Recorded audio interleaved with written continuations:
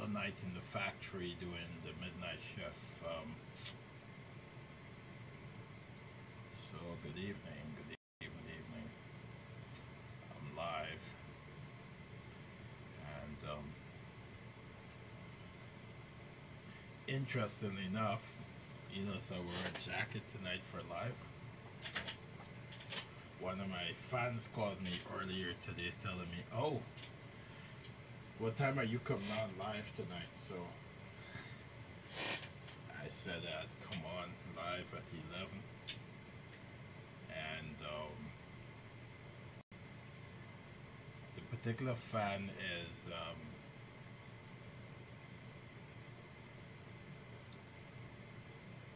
the grandson of the president of a country. So that's who the grandson is, the grandson of a president of a country who's a lawyer. So I thought I'd dress up for him since he messaged me to tell me he's a fan. So interesting things to talk about tonight. I like the fact that the Human Rights Tribunal awarded a migrant worker, Adrian Montrose from St. Lucia, who was here under the Seasonal Agricultural Workers Program. He was awarded $23,000 in damages because of racial abuse that he suffered while working at the greenhouse in Leamington, Ontario. And Mr. Montrose wasn't a kid that was subjected to racial abuse. He was a 35-year-old man at the time, and he was being called monkey and all kind of other racial slurs by his supervisor. And of course, other workers were being called racial derogatory names, but they all did not complain because of fear of losing their jobs. And that fear was well founded, because as soon as Adrian Montrose objected to the racial slurs that was being used by a supervisor, he was fired. Oh, somebody tells me they can't hear me well. So I had a fan on, so I turned it off. So hopefully my hopefully you can hear better now. So I was talking about the Adrian Montrose case and the $23,000 award that he received because of racial slurs that he experienced at the farm where he was working at in Leamington, Ontario. And he complained to the Human Rights Tribunal. But interestingly enough about Adrian's case is this migrant worker was fired as soon as he objected to the racial slurs. So he was awarded $23,500 in damages.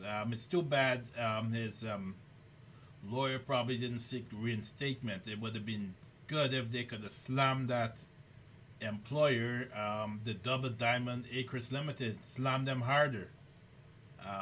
Because that's the only way employers seem to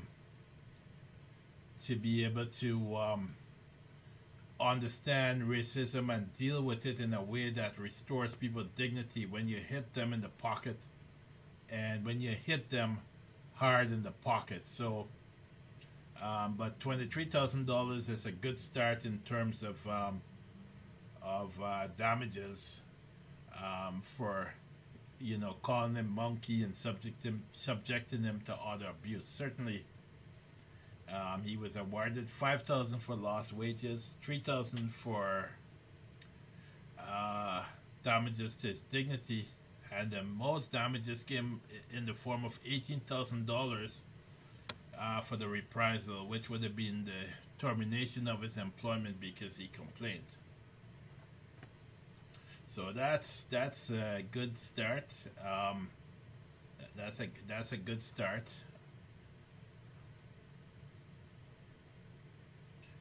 it seems like, and people talk about a society now where race is not an issue, but that was one issue in the news today. Another issue is the involving Monkey again. RCMP ex-military members claim systemic racism in a lawsuit, and one of them was called a poach monkey. His wife was threatened with bananas, or pelted with bananas. He was threatened to be burnt. And these are three black military officials. One of them, Wallace Fowler, 43 years old from Nova Scotia, and then there's Jean-Pierre Robitaille from New Brunswick, who is from Haitian descent. And obviously, these men complained that because of the racist behavior that they experienced, they suffered isolation, post-traumatic stress disorder, and was forced to terminate their employment in the military early. You have this one officer said that his stepchildren were spat on, subject to drive-by verbal assaults, put off the school bus, denied lunch in the cafeteria. His spouse had bananas thrown at her while walking home on the base, and members often refused to be served by her at the shop where she worked. This is Canada. And somebody wrote me today, my friend who is an attorney in the U.S., Brian Ben, he wrote me today telling me that Canada is the bastion of democratic freedoms. Right? That's what Brian wrote me, telling me that Canada is a bastion of democratic freedoms. So I responded to him. So this is because Canada recently signed an agreement with the National Assembly in Guyana to provide training to its parliamentarian. And the newspaper said that the newspaper article that reported this says Canada is known for being a model democratic, is known for being the most democratic country in the entire world. And my response was, mother democratic country, my foot. And really, mother democratic, my foot. I could use another part of my body, but I'm going to be decent. Because if you have Aboriginal people living in conditions that are worse than conditions that people living in third world countries, you have places in Canada where people can't even get fresh fruits and fresh vegetables at a reasonable rate. You walk, it's the winter now, and you have people sleeping on the streets. You're on the subway, and you see these homeless people, the dirty luggage and the smell, simply because they can't take care of themselves, and the state has no interest in taking care of them. What you telling me but Canada is the most democratic country in the world and it's a model? Give me a break. It's not. It's not. Our parliament passes law that is systemically racist and is responsible. Like blacks and Aboriginals are the highest population per capita, the highest population when you measure their numbers in federal penitentiaries. And that's because of our system. Our system, the laws that are passed that are systemically racist towards these groups, and how they're enforced by the police, how they're prosecuted by prosecutors, and judges that simply couldn't care less because these people don't look like them. And I say that because I practice in those courts. And so I know. I don't even want to go to those courts anymore because I'm sick of it. I'm really sick of it. So I'm not too thrilled to appear in those systems that are systemically racist towards black people. And where does it stem from? The Law Society of Upper Canada. The Law Society of Upper Canada is the bastion of racism, and not me saying that. Their own benchers, their own governors that run that place speak out about how they're a cesspool of racism. A cesspool of racism. They brought a report called Challenges Faced by Racialized Minorities in the Legal Profession. And it was so paternalistic, it was ridiculous. It was ridiculous. So I hope they tune into this tomorrow, which no doubt they will. But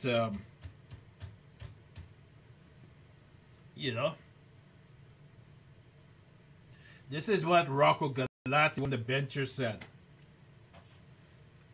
He said this in terms of their report. He said, when I hear the word diversity kicked around in this place, which is the Law Society, I don't actually compute towards, digest, or regurgitate the substantive notion. What I really hear in code is not diversity, but diversion. Diversion of issues, diversion of reality, diversion of actions, and that's what these recommendations are. They're yet another diversion of actions. The nebulous gibberish that will have an impact akin to a mosquito breaking wind, in my view. That's what their bencher said about that racist bastion across the street from where I work, the Law Society of Upper Canada. And I can call them that because I know them. I know them. And they can't come to me and say, oh, Selvin, you don't follow the rules on this and that, so you better shut up because we're going to go after you. I follow all the rules so I can speak with more authority and criticize them without fearing them running up in my office trying to intimidate me. And then this is what he said further. He said, because 2016, we can't come up with recommendations with actual enforcement of making sure that the legal profession, and listen to this, does not continue to be racist. I don't use the word discrimination with respect to racial discrimination because that's another whitewash euphemism. And that's Rocco Galati, who is one of their benchers. If you discriminate on race, you're racist. The only question is degree. And that's the end of quote for Rocco. Right? That's the end of the quote for that one. Rocco went on to say, the Law Society, and it's true, if you look at the racial mix of who run it, the bureaucracy, we might well be in Pretoria, South Africa. This is what Rocco Galati, one of their benchers, is telling them on December 2nd of 2016. This is not something I'm reading from like 15 years ago. This is a month ago. Why don't we start with cleaning up our own act right here in this building? There is no diversity in the bureaucracy that runs this place. And we should have done that before these recommendations came forward and lecture other firms on how to voluntarily take meaningless oaths and hopefully voluntarily comply. Here, Rocco. Tell them as it is. So Rocco was right. And I love Rocco Galati for that because he tells them as it is. He calls them racist. I don't have to call them that. I just got to read from what their own bencher said, that they're a racist bastion over there akin to Pretoria, South Africa. I ain't said that. That's what their own bencher said. And I love it because I can quote it. I can quote it, and it's true. They fired a senior manager named Arlene Spence, and before they fired her, they used her to persecute other black employees that was below her. So they ended up firing 4 black employees in a short period of time, and that campaign was led by their own executive director. Shame on them. Shame on them. And then we calling Canada model. Canada ain't no damn model. Canada's as bad as other places, or worse. Except that their racism most of the time it comes with a silly smile. It comes with a silly smile that I got so accustomed to that I give them back the same stupid smile. That has become so meaningless to me. My smile, for the most part, you could know when it's genuine and it's fake. And I got it from them.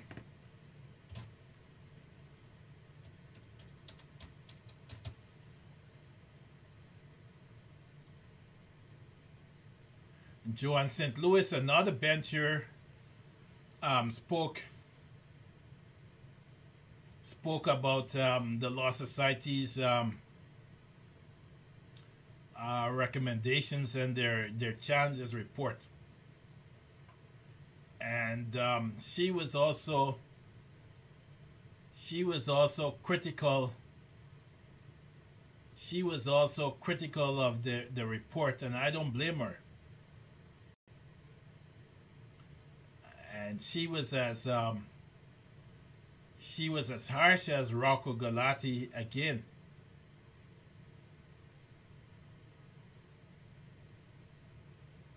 You know, and I'm gonna find a relevant passage from her where she spoke about it.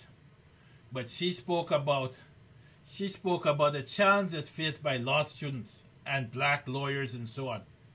And she says this. She says, I've been a professor since 1989. I have students every single year, especially as the labor market gets more and more difficult, talking to me about sanitizing their resume in every way possible so that there's not an ability to identify these vulnerabilities. So as much as we're celebrating that we're talking about racialization, I have students who are Métis, I have students who are black, but people who maybe they can pass for Middle Eastern. I got students from the Middle East who are saying, I am worried about Islamophobia. They go out of their way to sometimes create a resume for certain firms, regardless of your approach and openness, that they anticipate as a threat. So a lot of people are sanitizing their names, sanitizing their job experiences, and etc., because when there's a paper review of their resume, they don't want to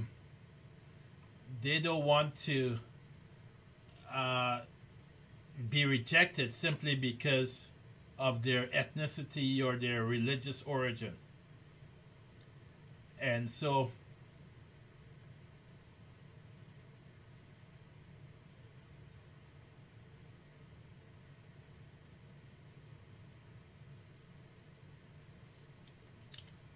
she spoke out about that, and she spoke out about a lot of other things. There are other people that spoke. Julian Faulkner spoke.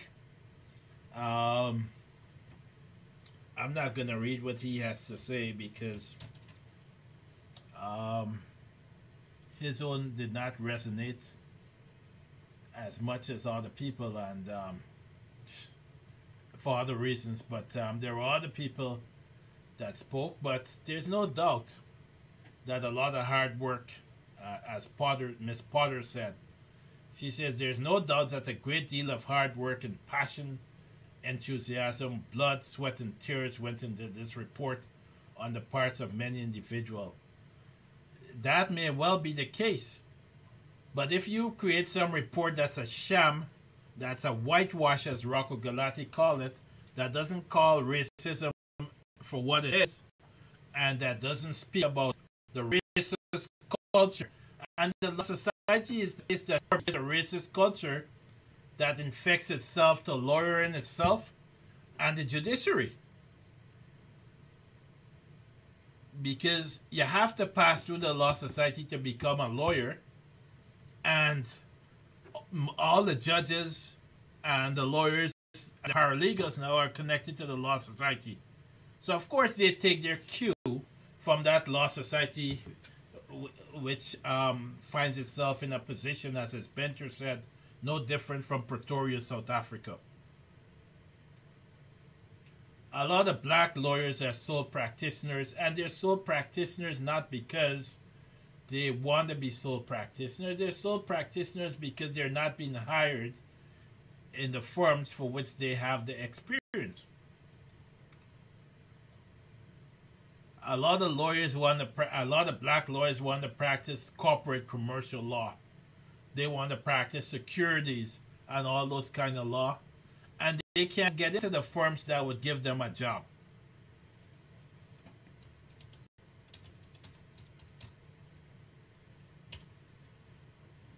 They can, yes, they can't. They can't get jobs with these firms. Even at the law society, that racist bastion. How many blacks it has in its senior hierarchy? Zilch. Zilch. And that's the only reason when I show up with my student, they could excessively scrutinize me and try to deny me entry through that door.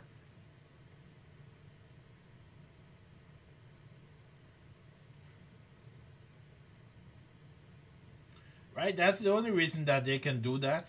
They can try to deny me access because that's the culture of that place. The culture of that place is not welcoming to people who have black skin. Don't let them try to fool you. That's the way they are.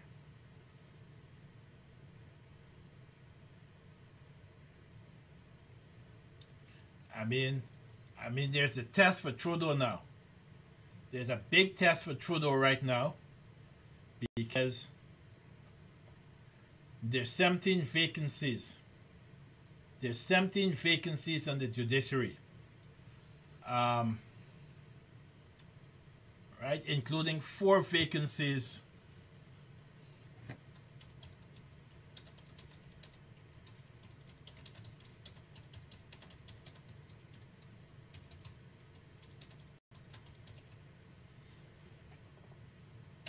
Yep, including 4 vacancies on the Court of Appeal in Toronto and 12 vacancies for the Court of Appeal.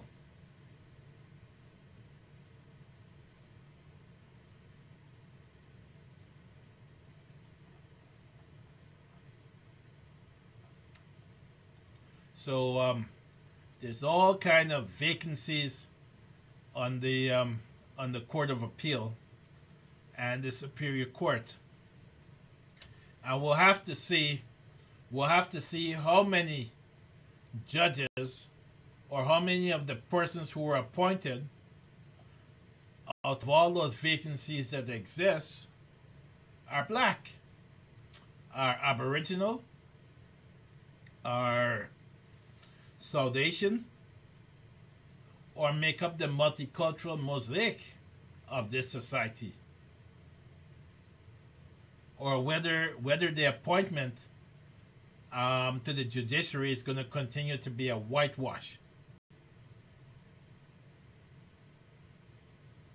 And regardless of how those judges feel, most of them they give you the smile and they give you the audience, but most of them are not sensitive to the needs of black people, because that's not their social realm. And I know that because, hey, for the last 8 years I've been in the chambers with 4 to 5 other lawyers, and so far, without change, I've consistently been the only black lawyer here. And I can look at the various interactions, and I'm not saying that it's racist or anything. I don't want to be taken out of context, but you can see and you can understand some people that aren't accustomed to interacting with black people and how they treat you. I've got lawyers in these chambers where I work, and they see me every single day, and they don't even say morning or good afternoon, or I say morning or good afternoon, and it's like I'm speaking to the wind. One woman said to me, oh, she said, do judges really listen to you with that dreadlocks or that thing in your hair? And I was like, excuse me? I was like, excuse me? And this is a lawyer who won an international award asking me that crap. So one day she locked herself out. One day she locked herself out of the chamber. She didn't have her pass card. And she's knocking on the door. I just walked past her. And let her go right back down to security and let her in. I said, if this woman has contempt for black people and she has no respect for black people, why the hell am I doing anything for her that I don't necessarily have to do? So I let her stand out there, teach her a lesson. That you want to be like that. Don't think I'm gonna be nice and smile with you and be nice to you. I can give right back as I get. That's my life. I'm not gonna sit on my deathbed and feel sorry for myself when I'm dying because I didn't deal with certain people in the way that they deserve to deal with. My heaven and hell is on earth, and I'm gonna deal with you accordingly to your own just deserts. That's how I see it. You get dealt with according to your just deserts.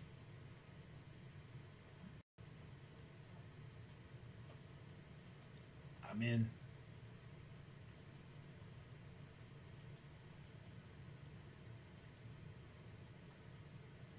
it's the same thing with Islamophobia. Every single day I get tons and tons of phone calls about people who are being mistreated, mostly schools now. And it's hard to find lawyers. It's hard to find lawyers to deal with these situations because most of the situations I can't deal with. I can't deal with most of them, otherwise I'm working 24/7. Even though I am working 24/7 already. It's like 11:30, and I'm on my live in my office. So I'm really pumping out those hours already. But one has to say things as it is. There are all these judicial appointments that are coming up. I'm gonna put my application in for a judge. Regardless of whether I get appointed or not, I'm putting that application in and going through that process. Since I'm qualified, you gotta serve 10 years or more to even put an application in. And so I've served 10 years or more, unblemished. And that's a genuine smile on my face, unblemished. I've got no court judgment against me. I've got no cost awards against me. I've got no law society findings against me.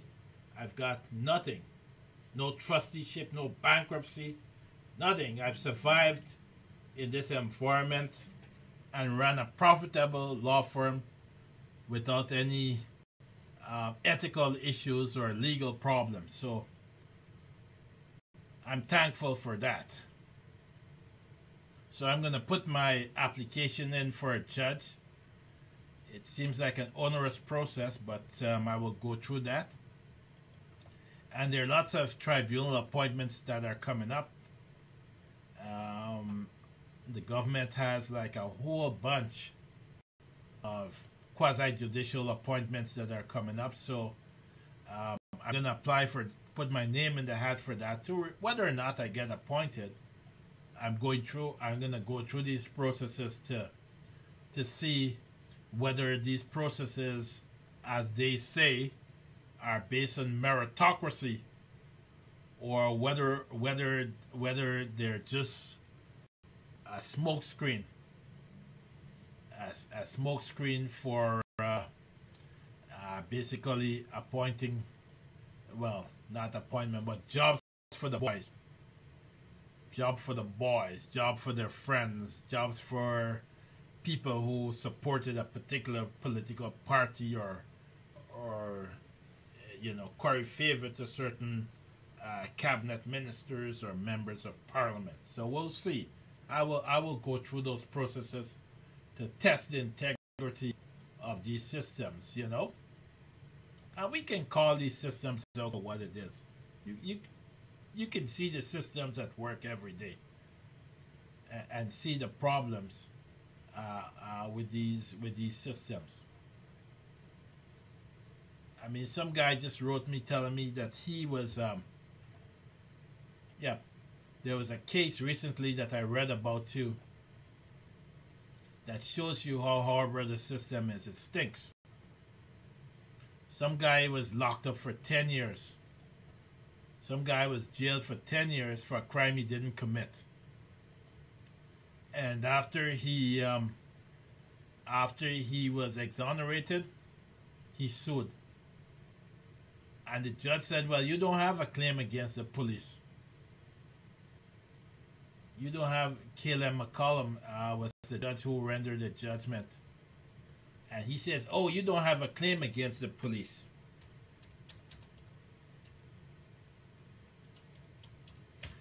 You should have, we don't know whether you applied for bail. We don't know whether you did this. We don't know whether you did that. And the other. The fact of the matter remains is that a man was in jail for close to 10 years for a crime that he didn't commit. Right? He should have been entitled to some form of compensation. You say, well, it's none of my concern. Well, it should be your concern. It should be your concern. And that case is called Farley versus Ottawa Police Services Board, 2016 ONSC 717. That's the case where the man George Farley spent 10 years in prison. And after he was exonerated, he sued for negligence, malicious prosecution, and charity damages. And Caleb McCollum was pretty unsympathetic to the man, granting judgment in favor of the defendant, dismissing the action.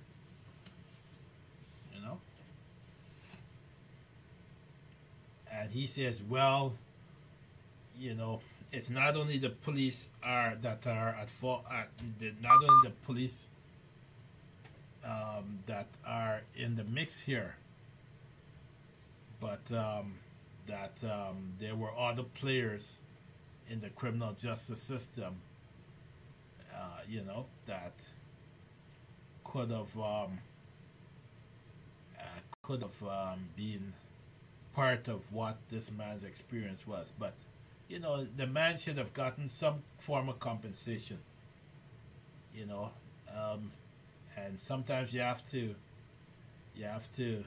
call these things out, call them as it is, because a lot of people are fearful to speak about these very controversial issues because they fear paying a high price. You're gonna pay a high price anyway, because if you internalize these things, your mental health, emotional health, your own quality of life and well-being suffers.